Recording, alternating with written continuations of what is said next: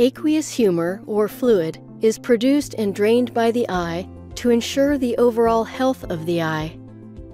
The eye naturally drains fluid through the conventional outflow pathway. This pathway consists of the trabecular meshwork, Schlemm's canal, and the collector channels.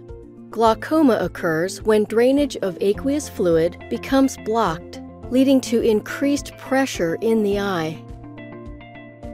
The trabecular meshwork filters the fluid during the initial stage of drainage, and with glaucoma, it gets blocked, restricting fluid drainage.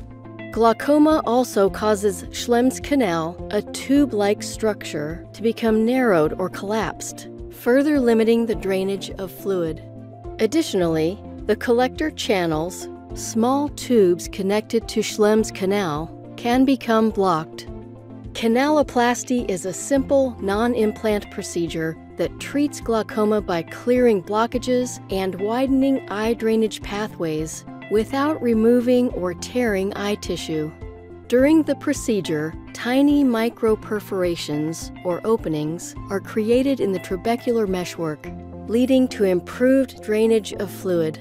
Canaloplasty can also increase the diameter of Schlemm's canal by up to 3 times and clear blockages in the collector channels.